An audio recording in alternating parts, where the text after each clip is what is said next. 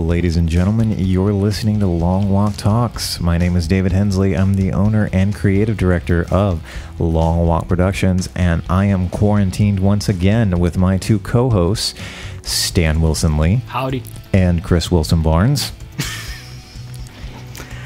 No, none of that. No? You don't like that one? All right, no, fine. Sir, I don't like Chris, the Fashion Plate Barnes. No! And we... The fourth wall. You're breaking the fourth wall. Again. Yep, that's me. There is no fourth wall. So we are taking a break from our Tarantino coverage after discussing the Tarantino verse and Reservoir Dogs in the last episode to discuss a new topic. Considering the climate of what's going on right now among the quarantine and the pandemic, we were trying to figure out how could we get topical without doing something that other podcasts aren't also doing. And my wife had the idea of we should be discussing disaster movies. But again, I figured that there are a lot of podcasts out there right now talking about disaster films and who got it right, who got it wrong, who got it hilarious. So I decided to add a little Shyamalan twist to it. Today's topic is, which disaster fiction plot would you rather be in than the one that we are currently living in? So, Stan, why don't you kick us off? If you could be in the plot of a fictional disaster, be it a movie, video game, book, whatever. Oh, I a video game too? Yeah, any video kind games of are worse. any kind of disaster in media. Which plot would you rather be in right now? Since you brought up video games, I actually started a brand new game of Fallout 4. So, oh my God, I'm playing from the beginning. Getting eaten by death claws and shit, but it's awesome. But no, the situation that I picked is The Day After Tomorrow. I'm really gonna need a good explanation from you on this one. Yeah, of all of them, that seems like the weirdest. Especially for you, who hates anything other than warm climate. That's what I'm saying, is that because... Okay, here's the main reason. It's because it's pretty... the prophecies of that movie and the reasons behind the making of that movie, which was actually loosely based on a book called The Coming Global Superstorm by Art Bellin. This is the first time I ever called up one of our topics up on my Wikipedia. The first time you've ever actually researched a topic that we were discussing in the 2 years we've been doing this. And I watched the movie again last night, and it holds Mark up. This episode down in your calendars. Right? Yeah, I know there's a ton of calendars with Long Walk Talks on it. But no, and Whitley Strieber is one of the co-authors along with Art Bell. And I'm not sure if you guys are familiar with Whitley Strieber, but he's like one of the classic science fiction novelists and stuff like that. But I'm assuming this was nonfiction book because it's all about... Probably depends on who you ask. Right, because it's all about the global warming crisis and such. And this was at the early stages of the global warming crisis. Mm-hmm. The film came out in 2004, it appears. The book, I'm not sure when that was written, but this was at the early stages, but the reactions to the crisis in the movie, the stuff that's said about how it was brought about, the global warming aspect, which is also part of this situation, but it's mainly the governmental response and how long it took the government, especially the U.S. government, to respond to it in the sense of and how they wanted to deny it. In the sense that they really still haven't addressed it at all. But in the movie, the redemption arc of the person, of the denier, of who didn't want to take on the actual news and actual, it's like, this is what's happening. I'm giving you the information. This is the right information. What are you going to do with it? And at first they handed it off to lower people. And then after the crisis happens, they realize, and then the situation propels them into a state of redemption arc, basically, is where they went from, oh, I don't agree with you, to now I see what you were talking about, and I was wrong. This is where we're going to go to now. And the idea that there's a lot of education behind it, and maybe we're still talking should, about The Day After Tomorrow, yes, right? But The Day After You Tomorrow, haven't moved on to a better film. no, The Day After Tomorrow is Okay. very based in the global warming science, and how, even though it was early stages at that time, it was on our next episode, we're going to be discussing Pulp Fiction. On the episode after that, I'm going to bring in a scientist to explain to you everything that is wrong with The Day After Tomorrow. Well, I'm sure there's been more, but the idea that the information that they had at that time in the movie, I'm sure has been improved upon and been explored and been dealt with, but the reactions to the science is very similar to the, it's denial at first and then the realization of the rightness of the science, and the idea that we should be more in tune with our science, with the Or science. Jake Gyllenhaal's almost going to die in a flood. Or Jake Gyllenhaal is going to die in a flood. And speaking, this is another reason why I love this movie, is the whole Dennis Quaid, man. Okay, Dennis so see, when you brought this up, here's my question for you. Do you, when we talk about a disaster plot that you'd rather be a part of than the one that we are currently living in, are you saying that you want to be Dennis Quaid's character, or do you want to be in this scenario so you can be his best friend, or are you Yes, present yes, in yes. the world of The Day After Tomorrow, in the state that you're living in currently, and the disaster is happening around you? You're just in The Day After Tomorrow. I'd like, if I was closely connected to the Dennis Quaid character or the Jake Gyllenhaal character, because this is a very good example of people working together. The kids are the smartest people in this movie, and smartest people in the world, with the exception of Dennis Quaid's character, who is actually taught the smartest people in the world, which are the kids. But nobody listened to Dennis Quaid. But fortunately, people listened to Jake Gyllenhaal's character, who plays Dennis Quaid's son, and people were able to survive the situation. So I would like to have been connected to this group of people. If I was the Dennis Quaid character, I don't know if I could have been, because know how everyone much would I have hate. died. And to make the Right, you wanted main character immunity is what you want. Yeah, because I plot just immunity. want to remind people who haven't seen this movie or haven't in a while, the end of this movie entails the northern hemisphere of the planet becoming a frozen wasteland. Right. Exactly. The entirety of it. It's a new No. ice age. Unfortunately, I did see this movie in the theater way back in 2004, so it has been 16 years since I saw it. I distinctly remember not enjoying it.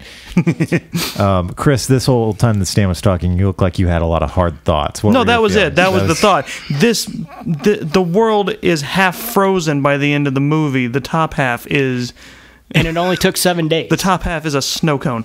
And Now, for our listeners at home who have never met Stan before, Stan is the Lucky. most cold-natured person I have ever met. We've I often hate joked. the cold. I'm from Michigan. we've often joked Lived in he's literally Chicago. cold-blooded like a reptile. Yeah, he's a lizard person in a Lizard. human skin, and I'm pretty sure that when he goes home, he suns himself on a rock. He wears sweaters in the summertime, and we're in South Carolina. There's no summer in South Carolina. Oh my God, what? There's no summer in South Carolina. Okay, so the fact that you want to live in this frozen wasteland All of the right. Day After Tomorrow is Well, we end up shocking in to me. Mexico, so Dave, let's all remember that statement whenever he expresses an opinion on anything else. Well, next time that you say it's too cold somewhere, I'm going to be like, that's a good thing we're not living in the Day After Tomorrow, isn't it? remember, you wouldn't need a car. It's like when I lived You're in right. Chicago. You could swim everywhere. When I lived in Chicago, I survived the winters by the fact that I didn't have to deal with stuff that the winter caused, like dead batteries and Because you were hibernating. I was hibernating, but I also just threw on my big winter shit and got on the train and moved on, and I was fine. It was fine. But here, you have to deal with all the, and in Michigan, you had to deal with all the dead batteries and the buried cars, and you had to shovel your driveway and blah, blah, blah. Walk uphill both ways in the snow. At least I did, and I was barefoot. And I hate winter, and I hate the cold. If you're not snowmobiling or skiing, there's no purpose for snow or cold. That's what I'm saying. None. But you asked me if there was a disaster, an apocalyptic event that I would like to be part of in the sense of media, and why? It's because of the learnedness and the example of humankind actually coming together and building and supporting each other, and even in the mess of end of days, they were able to create and maintain a sense of we're in this together, and we can get through this together. And hopefully we are experiencing some of that right now, but there's something about and in the sense of an ice age, global warming event, there's something tangible you can grasp. Oh, this really sucks, and it's visible, and you can still be within 6 feet of each other, blah, blah, blah, blah. Mostly because you need to huddle together for warmth. Exactly. Right. In the new ice age. Exactly. In which you would be miserable. They were running around frozen New York trying to outrun the cold. But you got to remember, they evacuated any survivors from the northern states down to the southern states or farther into Mexico and into the bottom half of the northern hemisphere, right? So it's like they got to warmer areas, so I would survive because it would be like you would not survive. I'm telling you, if Chris and I were in this scenario with you during our trek down to the southern states, we would get so tired of you bitching about how cold it is that we would push you into a frozen lake and that leave would you. be. Remember, this is a disaster moment. This is a thing where it's not just seasonable cold. It's also a Roland Emmerich film, so it's going to get worse. It's a Roland Emmerich film, and it gets worse, but it doesn't get better. And in the sense of the Roland Emmerich. No, I've seen his movies. They don't get better. Speaking of which, I just saw 2012 earlier. You want to live in the world in which the world ended in 2012? Have you seen that post on the internet where someone's like, maybe it did end and this is... Yeah, have any of you felt alive since 2012? Not since 2016, that's for sure. But granted, like Day After Tomorrow and the growth of knowledge and people gaining knowledge and people gaining perspective through that knowledge, I believe there is some of that happening now. And I know you guys are surprised that there is some decent handling of this situation, especially locally. All it took was a disaster to bring us all together. I get why you would go for that, because you're right. At the end of the movie, everyone is like, we have actually learned something from this. And it's also ironic that the thing that has currently brought everyone together is making us all social distance. Mm-hmm. Exactly. And but no. And I'm not sure why you guys are so. Is it because of Roland Emmerich or because that is just so? I've never understood your appreciation for this movie, and I've told you before, we've had this discussion like since we've been friends. I think when you and I initially started working together, you told me The Day After Tomorrow was one of your favorite films, and I almost wasn't friends with you anymore after that. I don't understand because I don't understand. I don't know. I just don't know how to express because the effects are great. I mean, and the performances, Jake Gyllenhaal is actually really, really, really good, and it's an early example of how good he becomes, Right. As an actor, and even Emmy Rossum plays Jake's love interest, and I think you remember this, but for some reason I thought it was Kirsten Dunst for a long time. Is that true? But I think I had mixed that up with Spider-Man. I don't know. Is that true? He asked you to fact check a personal opinion about himself that he doesn't remember. But I think I was mixing it up with Spider-Man 2 since Jake Gyllenhaal was up for Tobey Maguire's Spider-Man. But no, the So cast, you're saying he couldn't become the cast is hero, so he good. became the Celia villain? Ward plays Dennis Quaid's wife and Jake's mother, and she's great. And like I said, the kids in this movie they're smart. They don't grate on you. Even the one that is kind of the antagonist to Jake's character. Me and Jake are on first name. Yeah, basis. I wasn't going to bring that up. You and Mr. Gyllenhaal Me at and Mr. BFFs. Gyllenhaal. Is that why you want to be in this world, so you can spend more time with Jake? That because you're going to be Mysterio, man. He doesn't. No, he's not. Not in that world. No, not in that world. Movies have shut down. Yes, they have. I imagine that by now, in 2020, maybe the Northern Hemisphere has recovered a little bit. Either that or it's just still a... Well, they were expecting it to be, thousands of years in the movie world, in the universe of the movie. What bothers me about that movie that makes me reject the premise outright is the rate of cooling that happens would only happen if the Earth stopped moving and that side was pointed away from the sun. It's like Don't you bring facts into this? it's and like science. it could only go that uninhabitable that fast. Like global cooling, when it actually happened on the planet, took time. They do acknowledge that there's a discussion of what could cause it. And it's like the only thing that can do this Bad is writing? the sun. Well, and like solar flares. Doing something to the. Yeah, they threw out Magnetic. a bunch of techno babble. But I'm not sure what the exact explanation was, but it was something that was supposed to take another 150. Where we're at globally now in our sense of emissions. I'll tell you what the and stuff like that. explanation was. Dr. Hand waved at the audience. Chris, we know a climatologist we can get on here, right? Do we? Do we know any climatologists? We've got the kind of time to look one up, Yeah. I'm sure they're not busy right now. There's a giant dog outside. Oh man. We should invite the dog on the podcast. It's probably like related to one of the wolves that was escaped. Oh my God. During Day After Tomorrow, which is a really interesting point.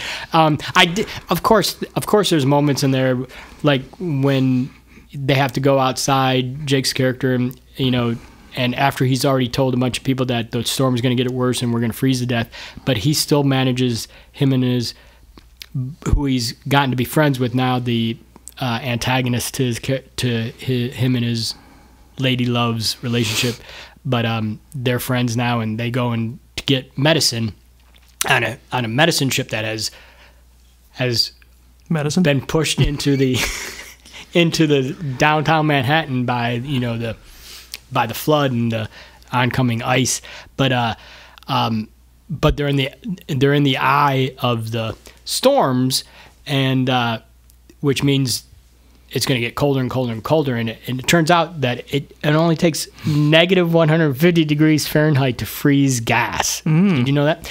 And because there's a whole section where the planes flew into the super cooled area and their fuel lines froze, and so when they tried the helicopters and they've crashed, and when the team was trying to get out, they froze like right as they touched the air. And there's a whole sequence of that. But of course, being a disaster movie, and especially a Roland Emmerich, they can outrun the cold. Yes, I know. I remember that scene we burned into my fucking brain. They can outrun the cold. That is right up there with the happenings we have to outrun the wind. After somebody has, gotten their leg hurt and stuff and broken and stuff, they were able to outrun the cold while the wolves were chasing them. But the wolves that had escaped the zoo that was freezing, the Brooklyn Zoo. But Day After Tomorrow, if I was to be trapped in, because I wouldn't want to. I almost watched San Andreas to see if I've never seen it, so it's like would I want to be in an earthquake situation? You want to be BFFs with The Rock? But then I'm like, no, I don't want. Dennis Quaid is much more down to earth. I like Dennis Quaid a lot. I always have. And Jake. Your buddy Jake. my BFF, Jake G. But just the all-encompassing that there's hope, you know, and this coming from, you know, the most cynical bastard in the world, but the idea that I still have a sense of hope and that, you know, it's like I may be misanthropic in my daily life, but I do have. It's just weird. This is what inspires it in you. I do have a belief that people as a whole will find a way to make it better. I do have faith in that. I'm glad you do. I know, and it's a dichotomy and it's a paradox. And I was mentioning that earlier when you were talking about, you know, the fallacies of the argument of how, you know, it could cool so well, and there Dennis Quaid's character brings up the whole paradox that, you know, the melting of the ice caps cause a cooling effect in the northern Atlantic, and that will that before, you know, that the overheating of the ice caps will cause an ice age, and he realizes a paradox and stuff. So they do touch upon all the, you know, questions, and that's why I was saying about the government, you know, denying, you know, climate change and everything, and then, you know, realizing that, oh shit, maybe he was right. You know, they do touch into that, and it's surprising coming from Roland Emmerich, who I think is a crazy person. Also, he didn't write it. He didn't write it, but and his brother Toby, of course, is in the movie. That's the mark of a screenwriter. That's the mark of a screenwriter going, I should probably try and explain this somehow. But because they at least gave an effort in Sharknado. But Roland, there was an effort made, yeah. But Roland Emmerich, I have to give him credit that this is the one disaster film that he said that I don't have major problems with his philosophy. Not even Independence Day? Well, I do love Independence Day. And I do. So yes, if there was another disaster film, of course that's Alien, so that's a given that, you know, we would want to be part of an. You should watch Geostorm. I did watch Geostorm. Oh, we're not talking about Geostorm. We're not talking about Geostorm. I don't want to beat the frozen corpse of a dead horse into the ground. You can't. The ground's frozen. Yeah, I'm just. Before we move on, I just feel the need to say that if the fates and the universe and Mother Earth and Mother Nature collaborated to force this disaster scenario upon us, you would be dead in 24 hours, if not from freezing, because somebody in your party would murder you after the 100th time you said, I'm cold. Because there's it's so a fucking difference. cold. I hate it out here. Why are we outside? Either that How or far is it to the south? There's a difference. Either that or he won't stop talking about how he's glad he's got his long johns on. Yeah. Well, I would have my long I know, on, and you hopefully. let us know. You do enjoy telling us that. but the thing is it's a different situation. You know, it's like even if I know that there's, you know, I'm holding myself up in this and not going totally batso, but I am a hermit anyway, so I guess that doesn't matter. But the thing is that if the situation's thrust upon us, I'm not gonna go to my standard, you know, complaint department to do what I usually do, but it's the seasonal stuff, you know, they're just the normal regular seasonal stuff that bothers me.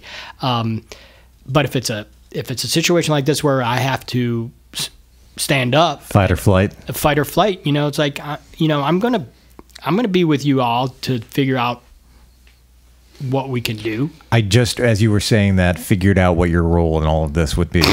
You would be the wise old hermit living out by himself that the other main characters encounter when they are in desperate need of someone to help them. And you're either going to take them in and give them supplies and help them get back on their journey, or you're going to trap them in your basement and use them for food and fuel. I'm going to And help them. entertainment. Because to the contrary of popular belief, I am not a serial killer with I would with never make that assertion. bodies I'm just buried in saying, my disasters do house. weird things to us. But and I've yet to come to cannibalism, so it's like maybe a frozen ice age would cause me to. You say you've yet to come to cannibalism, as though you've been presented with plenty of opportunities. You just haven't taken how them. often? Exactly. How often do you have a 10 Cloverfield Lane situation happening? where That's you- what I'm saying. Again, another situation where, but, and since I'm quiet anyway, the Cloverfields or the birdcage stuff, that one. Well, birdcage you have to be blind, right? Bird box. The birdcage is a very Actually, different you know what? scenario. Birdcage. I'd like to live through that disaster. That was more of a social disaster than anything else. Bird box. Excuse me. Birdcage is hilarious and funny, but I don't think it's a disaster film. But Bird Box. But no, I'm thinking again, I guess Quiet that Place, depends right? on who you ask. Quiet Place. Since I'm quiet, that wouldn't even bother me, in the sense, But Bird Box might, because I like to. That is the absolute worst universe I would want to live in if it meant being in that plot. And I haven't seen it yet, based on the fact that you hate it. So I hated that film so thoroughly. Okay, well, that certainly is a conundrum that you have found yourself in. that I want to be in a That you want to be in wilderness. the day after tomorrow verse. Chris, Why not just be living? Imagine the Emmerich Okay, well, verse anyway. if you want the best version of that, you'd want to live in the movie Frozen. what the. not the Adam Green Frozen. No, the, Disney's That's Frozen. not a disaster movie. It is. Is it? Her ice powers go nuts, and she plunges the kingdom into winter. Oh, see, I would hate the music, so so that would people would fucking- break into song around you, and you would just again walk into a frozen lake. Well, The you song's wouldn't really you bad. wouldn't know something's wrong if it's diegetic to the world. So I just imagine a scenario in which Stan is still Stan, the human living in the frozen world of Frozen, and people around him are bursting into song, and it's randomly what are snowing. you doing? I wouldn't mind the bursting into song. It's just Will you do shut good the hell up? songs. Do good songs. I'm trying to play Fallout 4 in here. Quit singing. I've already played like 14 hours. Elsa, go to hell. It's like, imagine the Emmerich universe anyway. It's like there's disaster every day. Yeah. Oh God. You can trust Day after nothing. tomorrow. You can trust nothing in a Roland Emmerich universe. All right, Chris, a disaster plot that you'd rather be in than the one we're currently living. Well, welcome back to the podcast after tomorrow. Oh, I forgot to say that if you're interested and you want to hear more from Stan, you can listen to his podcast, Jet Fuel Doesn't Melt Steel Beams. Chris? What? What? What does that mean? That's a good question. Go ahead, Chris. He's not really a conspiracy theorist. I'm not. No. Am I? No. I'm not. Sort. No, well, no. No. Let's move on. It depends. That's it. This is going to be the next half hour of the podcast, is the three of us quietly laughing. Go ahead, Chris. Cabin fever has ravaged all aboard. So when you gave me the topic, Sniffling. and you might know what track I'm on because I asked questions immediately, because my mind immediately went into what's best for me, because this is a disaster scenario. I want to survive. And you know what's funny is I was thinking about it. Most disaster movies are really kind of localized. Like, I mean, as big as they can get, they're really kind of a localized thing. So if I'm just living in this world, if I'm not directly in it, I can live in most disaster movies. They're fine. It's like San Andreas. Oh, well, shit. A big earthquake hit the West Coast. Or it's like most... We saw that coming. Yeah, it's like most plane disaster movies. I would hear about that on the news or something. Really, the worst case scenario is living in another pandemic situation. And honestly, I was talking to you on the way over, Dave. It's like most of these most action movies would kind of fit too, because it's like there's depending on how big the action is, and most of it is, it's like that's a disaster. That's a pretty big disaster.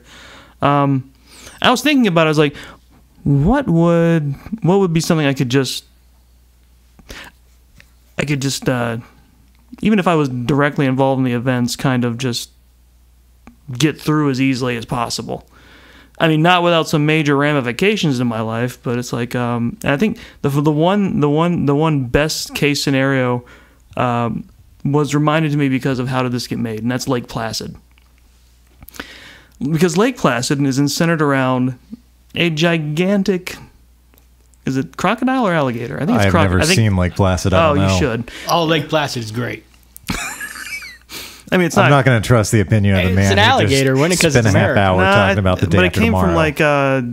it came from like Asia. I think it's so it would be a crocodile. I think it's a crocodile. And it's Betty White. It's not right? Is Betty White's in it. Yeah. Foul-mouthed Betty White's in it. The best kind of Betty White. It's not a great movie, but it's great for survival purposes because, as pointed out multiple times in How Did This Get Made, how do you not get eaten by the giant crocodile? You stay out of the lake. You don't go in the lake. There are officials handling that. Don't go in the lake. And Lake Placid's in New York. Don't go to New York. And then the other one I touched on, the more severe one, is Armageddon. Mm-hmm. And the reason I chose that one was you do have an asteroid hurtling towards Earth, and we are relying on oil drillers to fix it with a nuclear bomb. But they do fix it. So even... So you want to live in a scenario in which things just proceed on as normally? Well, kind of, yeah. Wouldn't you? I mean, that's fair. Wouldn't you? I mean, here's the thing. The best thing to come out of that is we all realize how close an asteroid came to hitting us, how close it was that we've managed to take care of it, and hopefully good things come of that. Maybe not. It's a cynical world, but it's like maybe. And then I moved on, and I was like, okay, so what would be something I could possibly get through and not have to worry as much? Well, if I was going through, say, the events of Airplane, it wouldn't be as bad. In an inherently comedic universe, even this universe just with more slapstick. Yes, basically, it would. I would feel better getting through it. That's fair. Yeah. Right. It would depend on how much awareness you're allowed to have in this universe. But like you have been in this universe the entire time, so you are accustomed to the slapstick. Right. Not you, Chris, currently find yourself in the Airplane universe where crazy things are happening all around you. Right. And is slapstick part of the disaster? Who knows? As long as I didn't have the fish, I should be okay. But but the one I settled on there was like the one. This came to me late, and I'm kind of. This is one I was like, I should have thought of this sooner. Here's the disaster you can work through pretty easily because at worst you just have a lot of cleanup to do, and that is surviving the events of Cloudy with a Chance of Meatballs. Okay, I've never seen this, or I'm not familiar with it. It's based on a classic children's book, and in the movie. An inventor, the main character named Flint. He's an inventor, and he invents this machine that draws in. It's like moisture, air moisture, and stuff like that, and it's able to turn it into food, whatever they want. And over the course of it works for a while, and over the course of the film, it goes out of control and just starts spitting out like food, random and huge amounts, and it just becomes a crisis that he has to stop. So it's like. One, when it's working right, you're getting food whenever you want. Literally falling from the sky? It is. Two, when it's out of control, the worst thing that happens is a mess. I mean, unless he doesn't stop it and it goes haywire and we're all dead. But well, yeah. Death by meatball. I mean, yeah. But really, it's the softest disaster. Okay. All right. And tastiest. Yes. And the tastiest disaster. 2020 in review.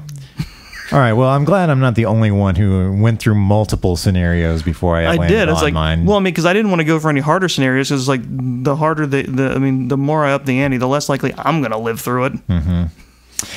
Yeah. So when going through mine, my first instinct was to go for Mad Max because as Mike from the podcast with Jason and Mike, some friends of ours with their own podcast, as Mike pointed out on that show, we are basically living in the build up to Mad Max right now, just with toilet paper instead of gasoline. Yeah, I don't know if I'm surviving that one. I don't have enough leather. My favorite theory is that whole apocalypse scenario just happened in Australia and everyone else is fine. Yeah, I was thinking about that too. Like, oh, right, I don't live in Australia. I think I'd be okay. So that was one of the ones that I picked. I almost went with the X-Men Days of Future Past plot because I am not a mutant, and therefore... Just like wow. I know, just like you said, this would not affect me. Just a little quiet genocide off in the corner. man. And then I realized that was probably the most straight white male thought that I've ever had. That's more like straight white male in Nazi Germany. I immediately felt guilty about that one. Huh, where are those trains going? Yeah. So definitely don't think I want to live in that one after giving that some thought. Ultimately, I ended up going with one very simple and straightforward. Going with the George Romero Blank of the Dead universe. Okay. And specifically Romero's of the Dead universe. I think I understand why. Not any of the imitators that came out afterwards. Because one, the zombies are slow. Yes. And really only a danger if they amass in large quantities. Two, every single one of Romero's zombie films showed us Darwin at work at its best.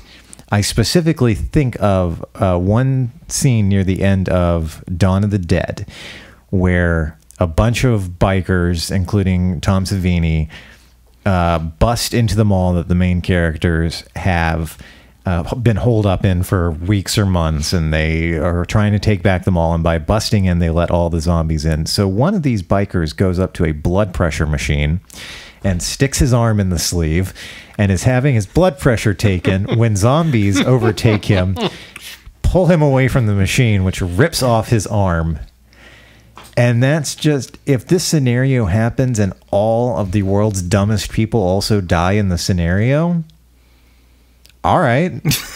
I mean, is that harsh? That's fair. Yes. Unfortunately, that doesn't happen, though. That's fair because, I mean, Romero's movies often teach us you can survive it as long as, you employ teamwork and don't be a dick. Exactly. Yeah. And much like all zombie fiction has come to show us over the last 50 or 60 years, it's the humans you got to worry about 9 times out of 10. And, humans being terrible assholes, that's something that we are pretty much dealing with. So we'd be in the exact same scenario we are now, just with zombies and maybe less dumb people. That's why I picked it. Now, I damn near went with the Resident Evil universe for the same reason, except in the Resident Evil universe, you've got things like the Tyrant and Nemesis and Lickers. You've got bosses. Yeah, and mutated tarantulas that are... Oh, God, you would shit yourself. Man-sized I would tarantulas too. And... giant bees. Giant bees and wasps. Sharks, mutated sharks. Mutated There's sharks. In Zero, one of the least good ones, but they introduce a lot of. Well, no, sharks were in the first one. I've never actually played the first one. Sharks were in the first one. There's like a flooded segment of the lab where they had a shark for some goddamn reason. Well, and in this universe, depending on where you live, you might just have to deal with multiple Dr. Salvadors. The guy with the burlap sack on his head chasing you with the chainsaw. Oh, and don't forget the Chainsaw Sisters from that game, too. Yeah, exactly. Yeah, I know the Chainsaw Sisters. So, yeah, that's what I decided to go with. That's why I decided to go with the Romero zombie verse over the Resident Evil verse. Less mutated spiders and wasps to deal with. I didn't know we could I thought we were doing like real, Yeah. applicable. So I could. Well, that one done kind like of is. That Lord one of is, the Rings. Lord of the Rings. Lord of the Rings. Well, I mean, at Lord of that the Rings. point, you're no longer living in our universe. You are now in Middle Earth. The Romero one is basically it's basically a pandemic situation. You're right. Yeah, it starts off localized, gets out of hand. Those movies only serve to prove if you're not in such a hurry to sacrifice each other to the problem, you can get out of it. Yes, you're totally right, Chris, with the Romero stuff being again not necessarily just Darwin at its best, but the fact that people treating each other well is what's going to help a whole lot, which again, I go back, this cynical bastard believes that there is a underpinning lining to human nature that they will end up working together in some way positively, so to solve the problem. Because the zombies in those movies are a consequence. They're not the aggressor. Exactly. And by the fourth film, Land of the Dead, which a lot of people hate, I enjoy. I think it was the last good blank of the Dead film that Romero did. By Land of the Dead, you see that they have rebuilt whole cities. Exactly. But they are facing a very similar problem to real life, where these mega cities are inhabited solely by the rich, whose lifestyles don't really seem to have changed much by that point, while the outside of these cities are still populated by the lower class. And it managed to be topical and fantastical at the same time. Mm-hmm. Exactly. So Romero's universe still shows that progress is possible. You're just still going to have to deal with assholes. So again, like I said, it's essentially this universe, but with zombies. Absolutely. It's like a political cartoon come to life. Exactly. So do you guys have any more disaster plot thoughts? Any other ones that you considered? Stan, did you think of any before you? I know we were talking to you when you decided on Day After Tomorrow, but did you consider any other possibilities? I had considered Deep Impact, Core. Deep Impact solely for the fact that when Elijah Wood's death by giant flood that takes out all of New York, with including the Statue of Liberty. So when he's getting drowned, you see the Statue of Liberty flowing by, and then the Core, where they have where this is your one of your things, Chris, is that one of the things, the magnetic of the inner under the crust, the magnetic core, if that's adjusted or manipulated in a way that it goes off center, that can cause. I've heard about that one. There's also another one that involved the sun. There's that different. I think the sun and the core, the solar flares affected the inner of, and that's so they had to go into the core, and they had to basically blow it up to reignite the core and the balance, but Deep Impact. And that was always a favorite of mine. I actually saw that in the theater, and the idea of the asteroid actually hitting, in that sense, and the extinction event level catastrophe, that just a relatively small piece of an asteroid, because they do the atomic bomb, but when they hit it, it splits into 2 or 3 or 4 pieces. So there's like 2 pieces that hit the Earth, and so it's a relatively small chunk, but it's big enough to cause absolutely, absolute damage. And so the science, I would like to know, when you bring in the climatologists and the arguments against Day After Tomorrow, how connected is Deep Impact and the Core? It's like, is that possible? All right. Well, we'll just start composing this list, this Q&A with our climatologists. But those two, again, are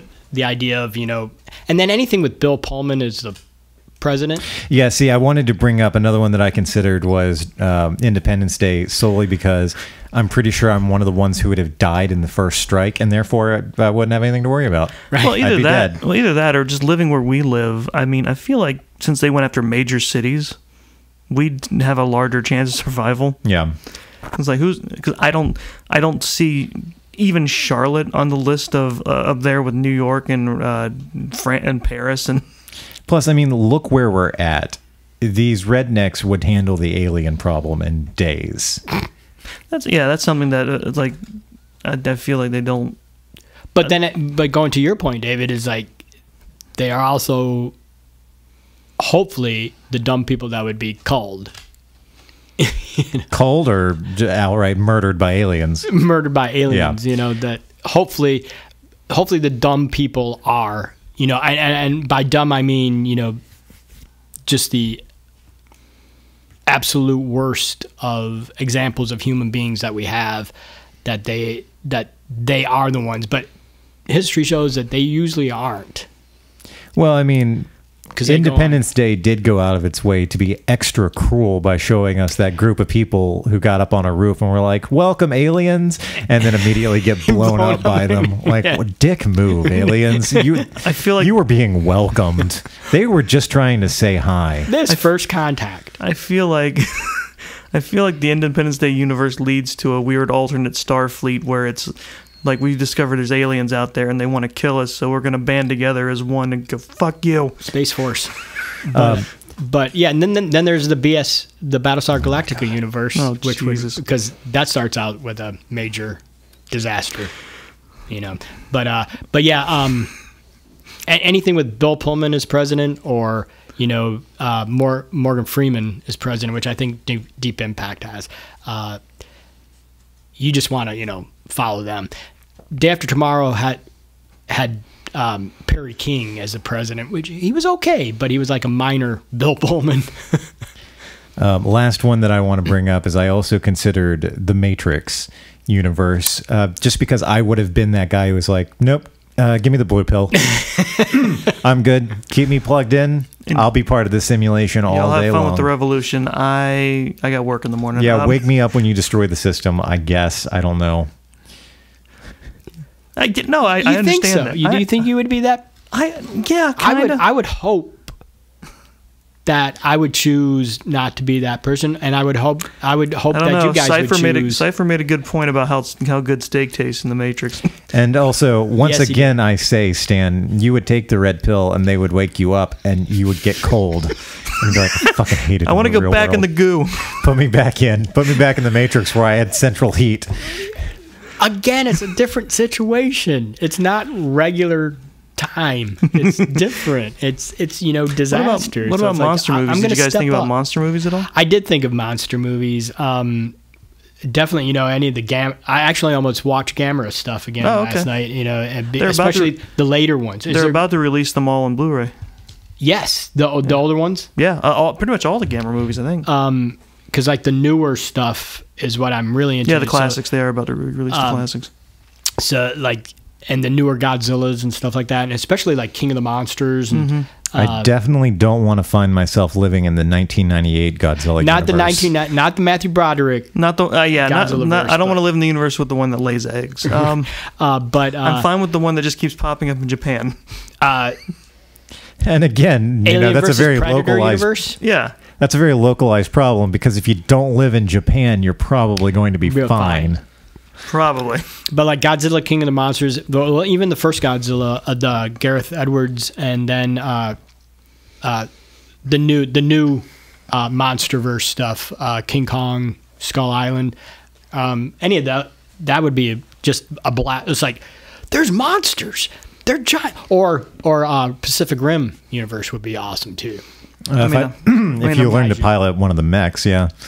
You brought up the No, I would Alien. not want to live in the Pacific Rim universe. You brought up the Alien versus Predator universe. Yeah, I No. could do that because why? The three of us would be fine. We pose zero threat to a predator. It would not try to hunt us. No, I'm talking about like as long as it's one, or as long as it's like that universe and not like AVP where they come to Earth. Oh well, yeah. There's that. Well, that's why it's like That's the one I would like to be participating No. in. Versus I don't want them near me. I want them on the Nostromos out there. But then I would want to be on the Nostromos or on No. You would Ship's immediately have eggs laid in you. So be it. I could be John Hurt's character, man. Is it, have the greatest chest bursting He moment was a of all robot. time. Wait, no. No, you're thinking of No. Ian Holm. Oh, I'm sorry. Ian Holm. Never Yeah, mind. Ian Holm, who's also in Day After Tomorrow. He's also Bilbo Baggins. He's also I think Bilbo of that every single time Katie and I watch Alien. All right. Well, those are our disaster movie scenarios we would rather, or in some cases, Can not we- rather be living in. Can we go back to living in the dumbest political thriller instead of the dumbest disease movie? Which one would that be? Just regular politics, that would before this virus struck. Well, it's not exactly an original thought because everyone loves to point it out on the internet, but we are basically rapidly heading towards the world of idiocracy. Yeah, I thought about that one too. I didn't know if it would count though, because it's not necessarily. It's not a traditional disaster movie. It's a creeping, slow one, and yeah. I also wonder how much we are moving towards living in the reality of Westworld. But yeah, so that's what we've got. Well, I feel like I'd survive that too. Be the one where rich people go play with robots all day. That doesn't affect me. Well, the plot of the third season does involve a potential robot uprising, so it would eventually affect you. I hopefully. If you don't get on board with your robot overlords. Look, See, that's what I- I keep saying. That's what I'm waiting for. The next disaster is going to be the robot uprising. The Planet of the Okay. Apes. Okay, but honestly, I don't think I'd treat a robot poorly. I certainly wouldn't hunt them for sport. Wait, are you saying that you want to live in the... I'm sorry, you just said Planet of the Apes? The You wanna live Apes on the universe, Planet of the Apes. Apes-averse. I don't know how you would say that, but yeah, I'm sure I would be a slave to the apes for a while, but And that is ideal to you. teachers. I would be like one of their teachers. Or one of their servants. People always say they want a monkey butler. Well, now the monkeys have got a human butler, and his But name is Stan. Especially the newer ones. They're again. gonna make him ride trikes and smoke cigars.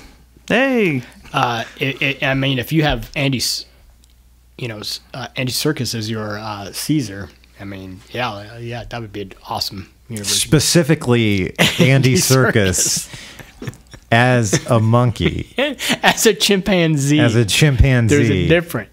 In this universe. This is getting very confusing.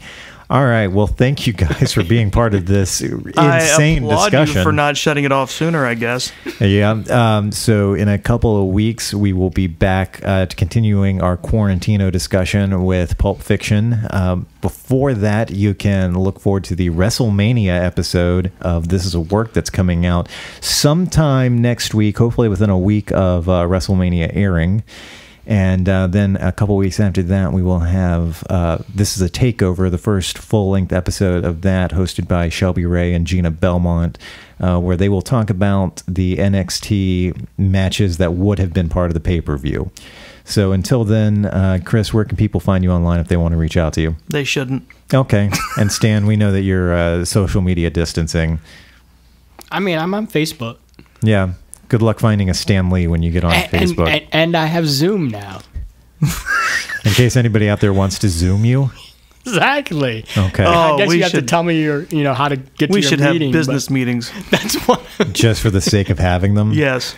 All right. Well, if you want to follow me online, my Instagram is primarily pictures of my dogs or the alcohol that I'm drinking. But if you feel like following that, you can follow me at DB Hensley. You can follow us on Facebook, facebook.com/longwalkpro. You can search for our fan page, Long Walk Talks, & This Is a Work. And in the show notes, you can find links to our YouTube channels if you want to check out more of our original content. If you enjoy all of our shows, please make sure to leave us a rating and a review so that we can get some more visibility.